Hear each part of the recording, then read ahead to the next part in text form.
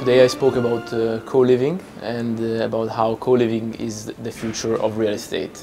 So what is co-living in brief? Co-living is about efficiency of the space, of the design, of the layout, both for the user but also for the returns, to maximize the returns of the investors.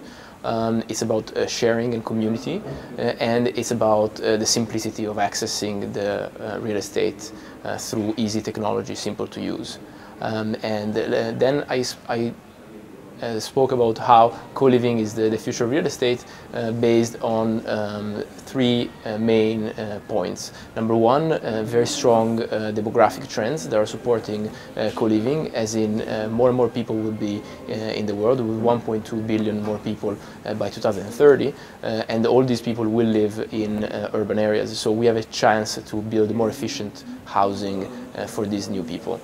Number two, the market opportunity is massive. Companies like WeWork in the US have already exploded with their concepts both of co-working but also of co-living, and Italy and Spain represent a massive opportunity because they have the lowest penetration of such concepts like student residencies over the amount of students that there are in the country.